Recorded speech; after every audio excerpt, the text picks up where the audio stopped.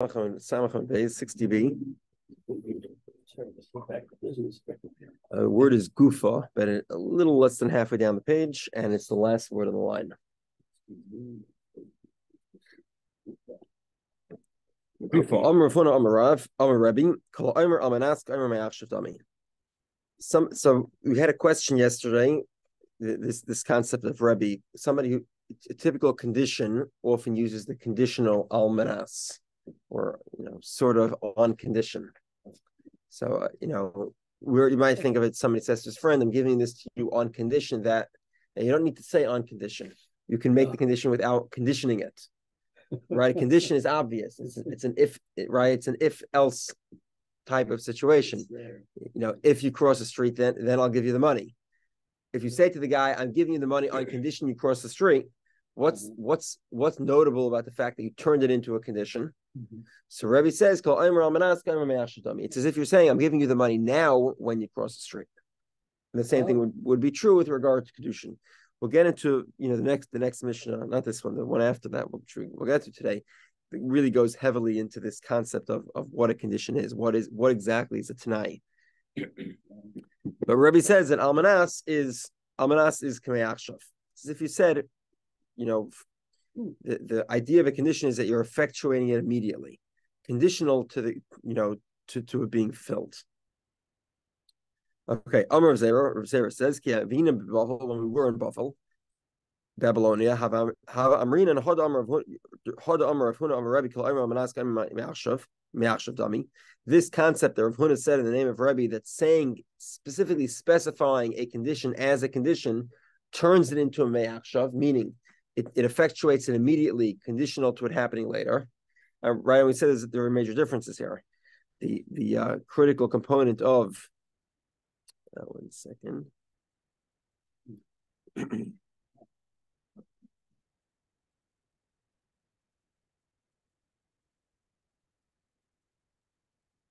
Yeah. The critical component, the critical difference here was that according to Rabbi Yehudah, Rabbi Yehudah says that if a guy gives Kiddushin, a woman accepts Kiddushin on condition that her husband gives her $200. So then, according to Rabbi Yehudah, the Kiddushin is not valid until he actually makes the payment. What she's saying to him is, when you give me $200, that's when the Kiddushin will happen. Unless the word almanas was used. If you said almanas, if she says, "I'm accepting it almanas, you give me $200, then what she's saying is, no. I want the Kiddushin to happen right now. And there'll be a conditional later on that you have to give me the $200. A regular condition, according to Rabbi Yehudah, is going to be a when. In other words, when this happens, then it should take effect. Whereas a condition with an almanas happens immediately, provided that the condition is fulfilled. When is it fulfilled? Endless amount of time.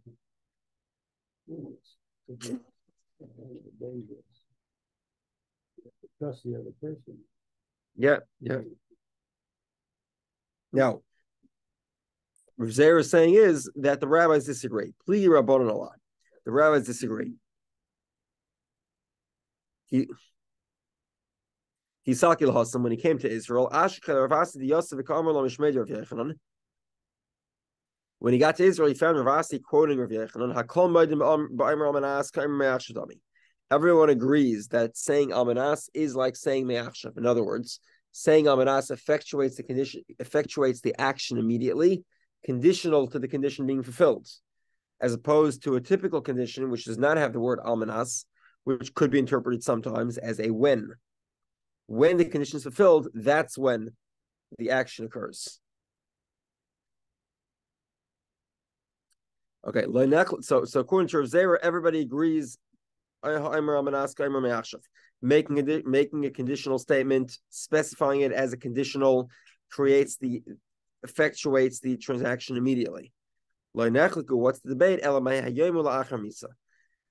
So the debate is only with regard to the question of me'ayem alachar misa, which is what we saw yesterday. A person cannot give a divorce when he's dead. Let's say he says, "I'm giving it to you now after I die." So what does that mean? Is he giving it the divorce now, or is he giving it after I die? Now, if he says, "I'm giving it to you now if I die," so that's a retroactive divorce. right? When he dies, then the divorce is valid retroactively at the time because he gave a divorce immediately. He said it's a divorce now if I die within the next, if the guy's taken into captivity in the case of a war. 1 second.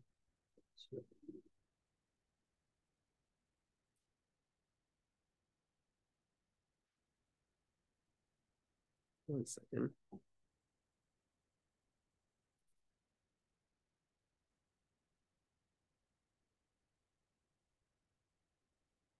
Now, one more thing.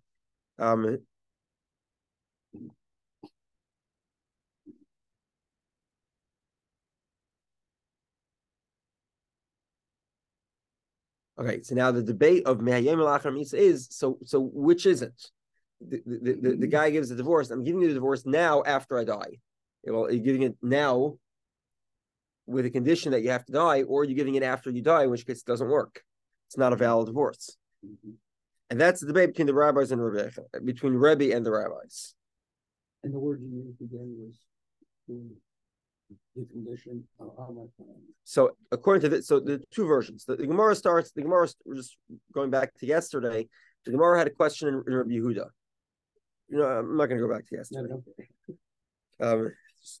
It'll be a little too much. Okay. Yeah. Basically, the Gemara was trying to resolve yesterday's question. The Gemara had to resolve that there's debate between the rabbis and Rebbe about according to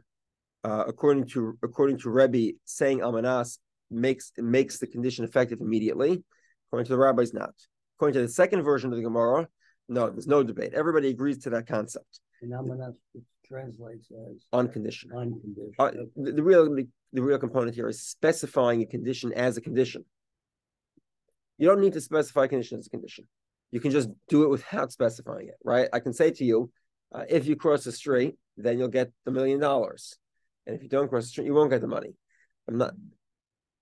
Or I could say to you, I'm giving you the money on condition you cross the street. So specifying it as a conditional, according to Rebbe and according to the second version of the Gemara, both Rebbe and the rabbis agree specifying a conditional almanas automatically makes it me'achshav. It effectuates the transaction immediately. The debate is only with regard to this weird situation when the guy says, I'm giving you to get today after I die. V'hatanya, and the proof of this is Rabbi says this would be a valid divorce. Okay, according to Rabbi Yehudah says that the debate between Rebbe and the rabbis is in Almanas. Right? Rabbi Yehudah clearly doesn't hold to the second version of the Gemara, he holds to the first version of the Gemara. That Rebbe holds that Almanas is coming out Shavdami, and the rabbis disagree.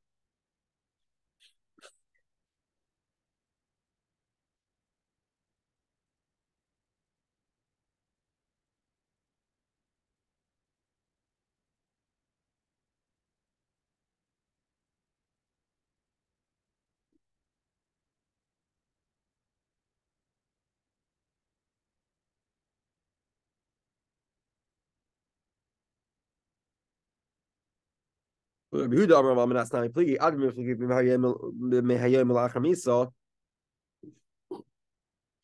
are they debating? I'm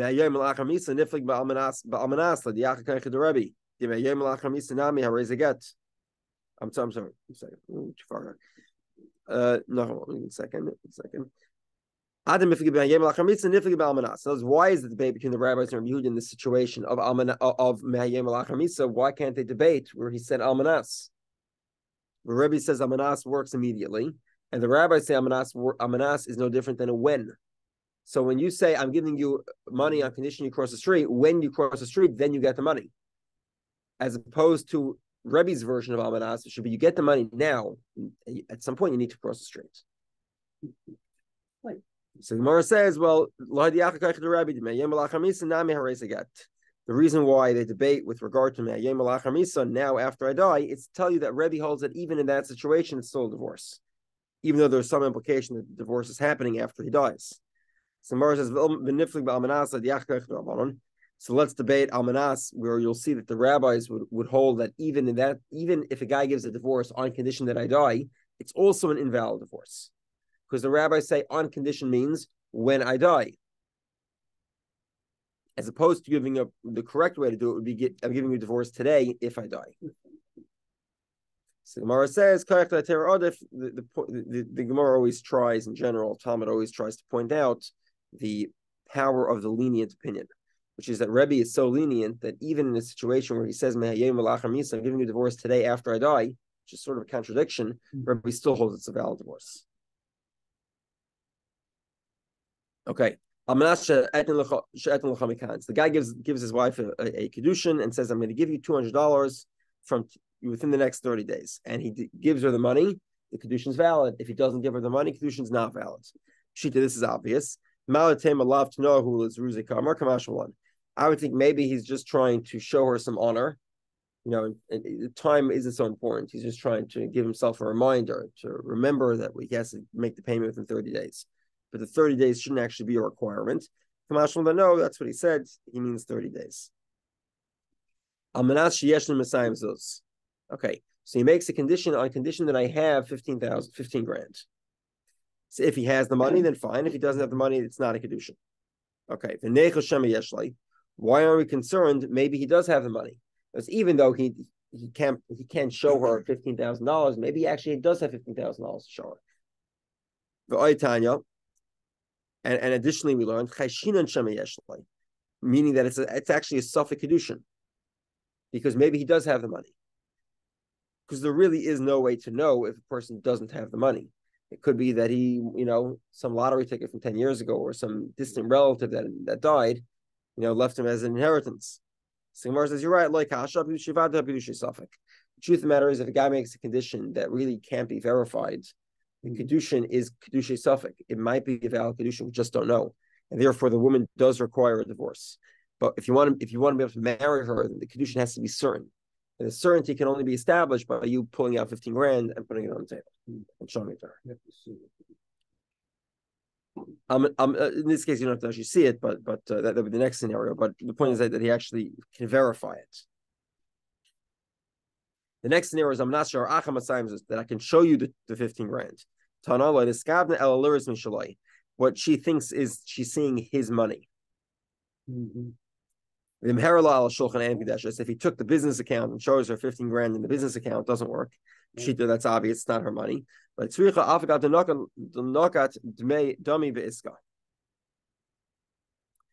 even though, so the 15 grand is a business line of credit, but he gets to profit off the line of credit. So you'd think that maybe because he could profit off the 15 grand, it should be considered as if he showed her 15 grand that he could profit off of. So the Gemara says, no, that's not called. It's still not your money, and it has to be yours. Very similar set of general rules. Almanat sheyesh the Mishnah. Almanat sheyesh the base core. On condition that I have a property the size of 75,000 square amas. That's effectively the size of a base core. It's 50 by 50 by 1,500. Harezim Mikudeshas V'yeshlei. So he says, I have this big field, and he has the big field, and the condition is valid. Amanash yeshlei b'makam pleni.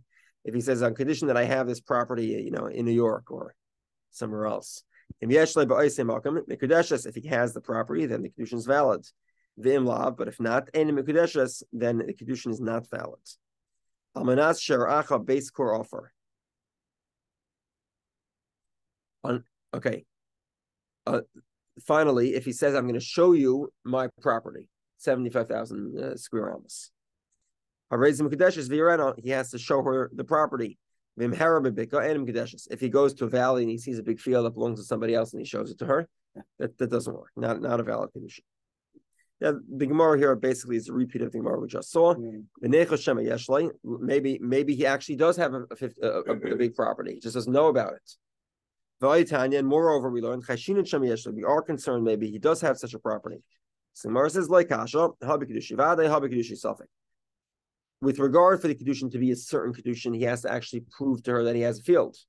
But even if he can't prove it to her, we're still concerned maybe he actually does have the property, and therefore the Kiddushin is a suffix Kiddushin.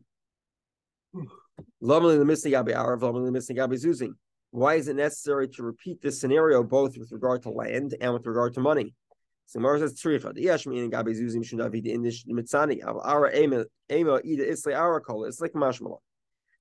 it's much easier to say that maybe the guy has 75 grand because whatever, $15,000, because maybe the $15,000 is in a bank account somewhere. It's in a safe deposit vault. It's underneath his pillow, his mattress, whatever it is. So it's very easy for people to hide money. People do hide money. It's much more logical to presume that somebody might actually have the money, even though he doesn't admit to having it, or he can't verify that he has it. With regard to property, where's the title? The global title search. It's unlikely that somebody actually has property and there isn't a record of it somewhere that people know about. So maybe we would say that it isn't even a Safek Kiddushin. It's not a Kiddushin at all. When we're not concerned, maybe he has property, but it's not. Nobody knows about it. That's why the Mishnah repeats itself. The Gemara sort of repeats itself, because even in that situation, it's still considered a Safek Kiddushin. Okay, he says he has the land in New York, and if he has, it's Kiddushin. If not, it's not.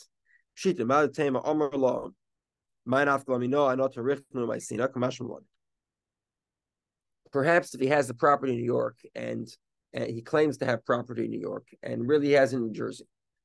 So he says to her, look, I'll hire a truck and I'll bring the produce from Jersey to New York. So it won't make a difference to you. So the Gemara says, no, if you make a condition, you have to fulfill what the condition says.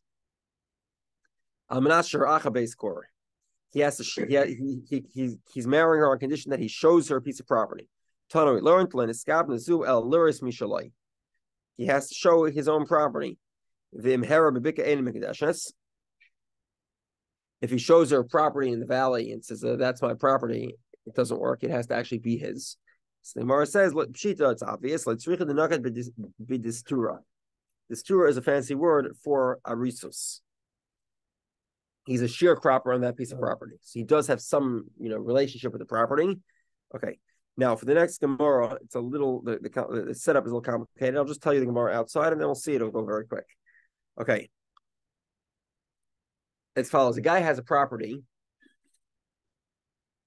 and this property, let's say, has a unique feature. What's the feature? It has a steep hill in the middle of the property. Or alternatively, it has a huge rock. Another possibility is it has a big hole. Potentially, the hole is filled with water. Okay, now we know that there's rules to property that's sold in a specific size. So, for example, in America, a typical farm, I believe, is a quarter, right? You go from a couple of acres, and then you go to a quarter, 160 acres. When you homesteaded, you got a quarter. That was the typical number. And even today, when you sell ranches, they're often sold by the quarter, or they're zoned by quarters. So in the Torah, we have this concept of the quarter. That's called the base core. The base core is a property that's able to grow the yield of that property on average is 1 core. Measurement of wheat. A core, I believe, is 30 saw. We know that 2 saw grow in the size of the area that the Mishkan was. Sorry, it's one saw. 1 saw for the size of the Mishkan. The Mishkan is 550 by 100. I'm sorry, it's Sasayim. It's 2 saw for the Mishkan. So 50 by 50 grows 1 saw.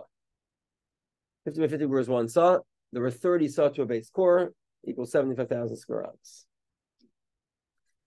Now, when Yovel is in effect, if somebody gives his field to Hektish, he pays a fixed redemption value. It's a fixed amount. It doesn't make a difference how much the field actually yields or how much or what it's actually worth based on its location and fertility, etc. The question now is, do we count these hills, these steep hills, they're over 5 feet high and they ascend relatively quickly. They're not just gradual slopes. Do we count that as part of the property or not? Same thing is true with the holes in the ground. You have these deep, we have what do you call it? Or these called ditches that go through the field to collect the water. Is that count as part of the field or not? Similar. The vertical. So it's vertically 4 feet tall, roughly speaking, but it ascends relatively quickly. The slope is what would it be? It would be Which slope at, I believe it's 4/1. I think is the slope. Right, so it ascends. I believe it has to ascend a minute. I'm sorry, no. The entire height has to be over 4 amas. So what's the exact ratio there? 4 amas is 24. Yeah, it's an angle of close to 40 degrees. So it's 40 degrees, a relatively steep climb. Right. Yes. Okay. So is it included in this field that's sanctified? You have to redeem the field. If the field is a base core, it has a fixed redemption value. But the problem here is some of the parts of this field are these ditches or these steep hills or rocks. Is it counted as part of the field or not? Second question is the same question. When a guy sells a field, is that included in the sale or not? Guy says, I'm going to sell you a base core. And they take a tape measure, they measure out the quarter. Here's the base core. And it has these hills. And the guy said, look, I want to plant the base core. I don't want to have to, get a ladder to plant the area or take a step stool or something to get there. It's not what I bought. Not part of the sale. Now, just to sum it up very quickly, the answer is that when it comes to selling property, if you have a hill or a ditch, it's not included. You need to measure a quarter. You need to measure a base core, a land that has a yield of 1 core, which is roughly speaking 75,000 amas, square amas, without these hills, without the ditches. It's arable land. Yeah. There weren't bulldozers and excavators. No. It's done by hand, and that was quite expensive work. I think one of the battles after the Churban Habayis, after the destruction of the temple, one of the battles they leveled the hill as punishment. It took 3 years to level the hill. Meaningless work of just imagine how much work it takes to level the hill by hand. Instead of 2 people, today they drive that Wall Street Journal article with the remote control excavators. It's crazy. You can have people in air conditioned rooms 10 miles away driving the excavator. Anyway, okay. Now that's the rule with regard to selling property. With regard to hektish, the rule is that it is included. It is included unless it's completely unusable, literally. What does that mean? I.e. the ditch is actually filled with water, so you literally can't plant it, or the hill is a rock. So it's not, you can't plant there. And the question the Gemara wants to know is, what's the story with regard to Kiddushin? The guy says, I'm going to give you a base core. Do we count the hills and the ditches, whether they're filled with water, or specifically if they're not, or even if they're not filled with water? Do we consider it equal to a sale or equal to hektish? By hektish, we say that we only discount the hills if they're rocks and the ditches if they're filled with water. But by a sale, we discount them even if they're empty, even if they're arable, technically speaking, because it's pain. The guys to climb up on a ladder, cherry picker, whatever it is. And the resolution of the Gemara is that we compare it to hektish and not to a sale. Okay, so that's where we are. The last line of Samach Beis Tanan we learned Hamakish Sadeh B'Shas Yovel. Somebody who sanctifies his field in the years that Yovel is relevant, which we said there's a fixed redemption value. For the base core, you have a redemption value of 50 coins over 50 years, 1 coin per year. Let's say you have these ditches 10 tefachim deep, or you have these rocks that are 4 feet high, roughly speaking, 3 and change. Okay. If it's less than 1 second. So if it's 3.5 feet deep or high, it's not included. If it's less than that, it is included. But we had a question. Well, it's true that doesn't count as part of the base core, but if the guy sanctified this base core, so let it be sanctified of its own accords. So he sanctified 2 things. He sanctified the base core plus the hill and the ditch. Have a base core because it's not part of the measurement of the base core, because it's not arable. Therefore, it shouldn't be included. It's not. That's not true. It is included. Why? Because we see sudden. Why? Because we see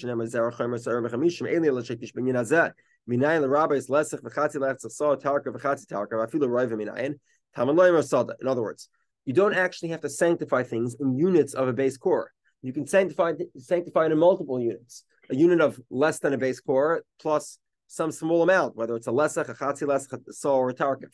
Those are also measurements. So you can sanctify something of any size properly. So why isn't it included in the sanctification?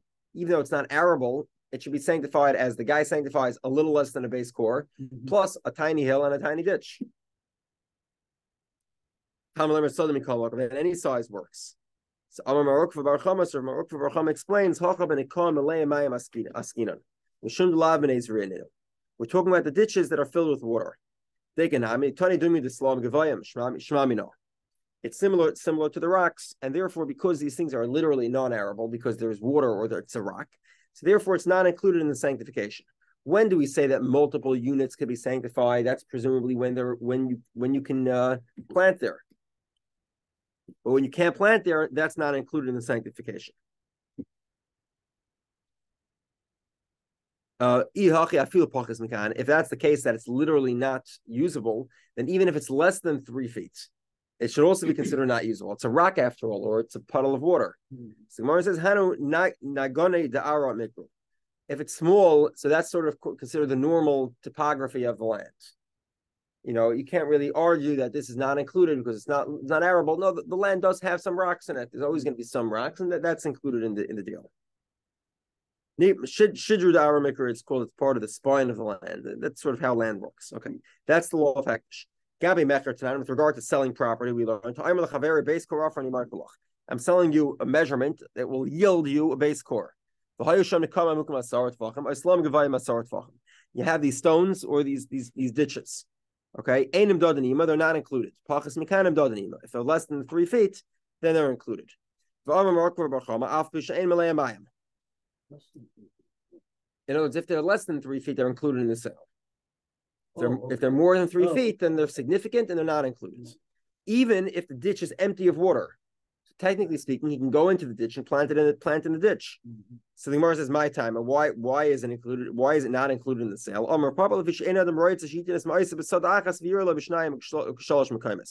He doesn't want to have to go plant the field in 3 different places. He wants to be able to take his tractor and drive the whole field without having to stop his tractor, climb on top of it, and then climb onto the piece of property to plant it by hand. It's not what he wants. And the Gemara's question is, what's the story with regard to Kiddushin? He promised to give her the base core. Is it have the laws of hektish, lahektish midaminin, law, or do we compare it to a sale? So Gemara says, Mistavra, the resolution is, like I said, lahektish midaminin law, the amar law, anot harachna v'zarana umaysina. The land is it is acceptable if the land has these ditches, even if the ditches are not filled with water. Why? Because the guy could say, look, that's fine. I'll go into the ditch and I'll plant the ditch. So you don't have to stop your tractor. I'll go ahead and do the work for you. So therefore, it's like hektish. It would be included in the sale, in the Kiddushin. So again, so if the guy promises his wife a base core for Kiddushin, right? And Kiddushin, on Kiddushin, I give you a base core. And he gives her a base core, and you have these little hills and these little depressions, these ditches. And he can say to her, look, I'll go ahead and plant the ditch. I'll go ahead and plant these steep hills. And you don't have to worry about it. And it's a valid argument, and the Kiddushin would be valid. Okay, now we're talking a lot about conditions. Now we go right into it. Okay, 3 general rules. So where's the first condition in the Torah? The Bnei Gad and the Bnei Reuven, right? They come to Moshe Rabbeinu and the Parshas Masay, and they say to him, look, we want property on the other side of the Jordan River. And the deal is, we'll go and fight. We'll cross the Jordan with you and fight if you give us that land. Rabbi Meir says, "Kol Tanai she'eina k'tanai Gad b'nei Reuven." Any condition which does not follow their framework of condition, eina tanai, it's not a valid condition. Shenemar, as the pasuk says, "Vayomer aleim Moshe Rabbeinu." Vayomer aleim. This is Moshe Rabbeinu speaking. Yeah. Moshe Rabbeinu tells them, "Im yavru b'nei Gad b'nei Reuven." So Moshe Rabbeinu, there are basically 3 critical components to the condition of those of the Bnei Gad and the Bnei Reuven, children of Gad and Reuven. What were the 3 components? Moshe Rabbeinu tells them, number 1, im yavru Bnei Gad and Bnei Reuven, uksiv ve'im lo yavru chalutzim. If you go ahead and fight with us, then you get your portion on the other side of the river. And if you don't come ahead and fight with us, then you get a regular portion in the land of Israel. Okay, this is the most critical component. It's the one that we're talking about the most today. There are 2 more to talk about. So the first one is The first one is mechlal lav ata shemea hein. If I tell you no, do you understand the yes? Or if I tell you yes, do you understand the no? In other words, I tell you, if you cross the street, you get $1 million. Well, what's the implication from that? If you don't cross the street, you don't get the $1 million. Now, according to Rameir, that's not understood. You must specify. If you cross the street, you get the $1 million. If you don't cross the street, you don't get the $1 million. Okay, maybe Almanas is different, but I don't want to go into that. Because once you specify it's conditional, it's obvious that it's conditional. When I tell you if, it's not obvious it's conditional. So if I say, if you cross the street, you get $1 million, then it's not obvious that if you don't cross the street, you don't get the $1 million. But if I say to you, I'm giving you the $1 million on condition you cross the street, the condition itself specifies both sides. Condition. This is a machlokes in the achronim. This is what we learn around the yeshivas. It's a very long, very long discussion. This is quite relevant today because contract law effectively is one big set of conditions. So that's for a different discussion. Okay. That's the number one critical component. Rameir says, if I tell you no, you don't understand the yes. And we're going to go through that at length probably tomorrow. Okay, and that's the main one of this mission. There are two more. Number one is Tanai Kaidim Lamaisa, which means if I tell you, I'm giving you $1 million if you cross the street. That is not an acceptable condition according to Rameir. It has to be the conditional first, then the action, then the result. So it's if then, not then if. Right, so it's if you cross the street, then you get the $1 million. If you don't cross the street, you don't get the $1 million, which would be perfect normal condition. But if I say to you, then I'm giving you $1 million if you cross the street. And remember, we're not going to use the word here unconditioned because unconditioned is different. It's a different halachic concept. We can actually specify the condition. So I'm giving you $1 million if you cross the street. That's not a valid condition according to Rameir. And the third one is hein kaidim lulav. So I make it. So I said to you, if you don't cross the street, you don't get the $1 million. If you cross the street, you do get the $1 million. Not valid, and you get the $1 million regardless. Why? Because I put the negative condition before the positive condition. These are the three laws from Bnei Gad Bnei Reuven. Again, quick review. Number one is you must specify the positive and the negative. You must specify the condition before the action. If then, and number three is it's if yes, then this. Else this. So it must be the positive first, then the negative. So it's the condition. If you want to effectuate the condition, you must do this. Well, really, you must do this. Then you effectuate the positive condition. And if you don't do it, you don't fulfill it. And this is all in the opinion of Rameir. However, if Chanina disagrees, there is no evidence from Bnei Gad Bnei Reuven. In other words, the question here is obvious. Why does a Moshe Rabbeinu need to specify to them if you go fight, you get the land. If you don't go to fight, you don't get the land. Obviously, if I tell you if you fight, you get the land, then you can imply from that you don't get the land. Says Rameir must be that every condition must have a positive and negative. Says Rav Chanina, no, you're wrong. Why? Because what's the condition of Moshe? It's of Moshe Rabbeinu. It's a biconditional. What's going on here? If you go ahead and fight, what do you get? The land on the other side of the Jordan River. On the east side of the Jordan. And if you don't get it, go ahead and fight, then what? If Moshe Rabbeinu was silent, what would we have said? You get nothing. You get nothing. But that's not what happens. Moshe Rabbeinu says, if you don't go ahead and fight, what's going to happen? You're still going to. You get it on the right side of the Jordan, on the west side of the Jordan, with everybody else, because there's no condition to inherit Israel to have to fight. You want to go ahead and take elsewhere, then you have to come and participate. So because there is an implication here that you wouldn't get property even on the west side of the Jordan in modern day Israel. So therefore, Moshe Rabbeinu did need to double the condition. Okay. It's a very good counter argument. What's Rav Chanina ben Gamliel Rav Meir? Rav Chanina has a very good argument to Rav Meir. Rav would argue as follows: if you're telling me that, okay, in other words, if you're telling me the repetition of the condition that Moshe Rabbeinu makes is not to tell you Tanai Kofel here means the double condition, the if and the if yes and if no.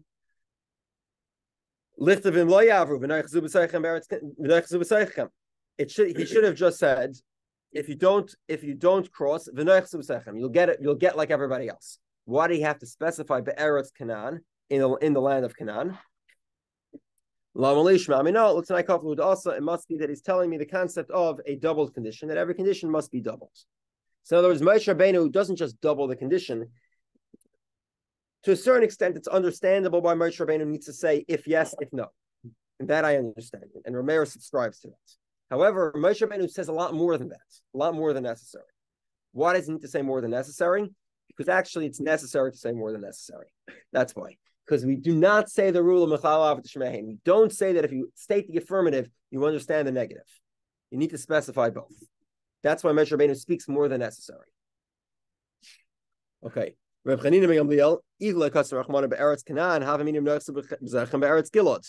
could be in a different area. In other words, maybe in other words, if you go ahead and fight, you get the portion of Eretz of Eivra Yarden and Eretz Canaan. 1 second, I'm sorry. You get Eivra Yarden. You get the other side of the Jordan, the parts that you want, the parts of Sichan and Ammon and Mayav. But if you don't go ahead and fight, that you'll get a different property, a third property. So you'll get inheritance, neither what you demand nor what everybody else gets, but you'll get a third possibility, Eretz Gilot. Eretz Canaan, you wouldn't get anything. Just borrow this for a second. I'm not sure I have it right.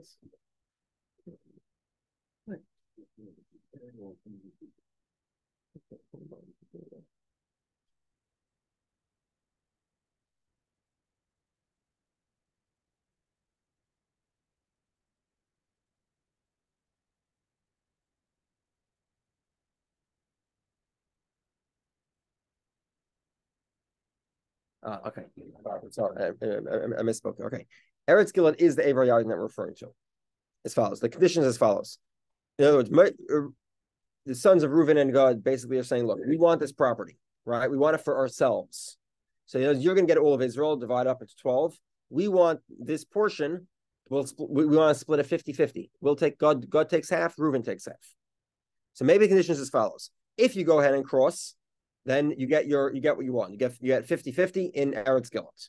If you don't go ahead and cross, then we take Eretz Gilad and we cut it up into 12 slices. You get nothing of Canaan and a 12th of Gilad, along with everybody else. And that's why he has to say no. If you come and fight, you get Gilad. Split it 50-50.